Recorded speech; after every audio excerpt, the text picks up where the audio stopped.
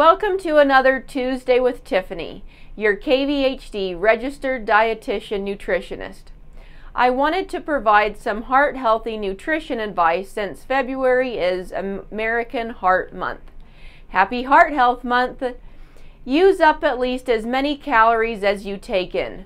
Start by knowing how many calories you should be eating and drinking to maintain your weight. Nutrition and calorie information on food labels is typically based on a 2,000 calorie per day diet. You may need fewer or more calories depending on several factors, including age, gender, and level of physical activity. Maintain and achieve a healthy body weight and get moving. A healthy diet along with exercise improves blood pressure, cholesterol, and heart health.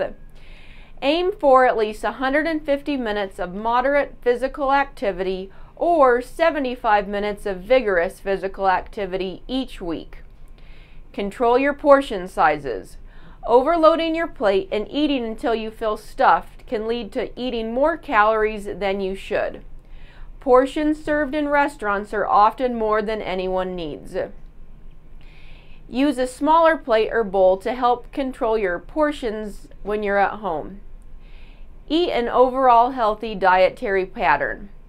Eat a wide variety of fruits and vegetables, and try to aim for a combined 7 to 9 servings of fruits and vegetables each day.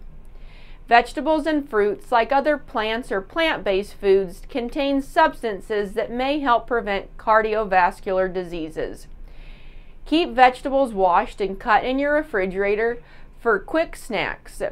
Keep fruit in a bowl in your kitchen so that you will remember to eat it. Choose recipes that have vegetables or fruits as the main ingredient, such as a vegetable stir-fry or fresh fruit mixed into salads.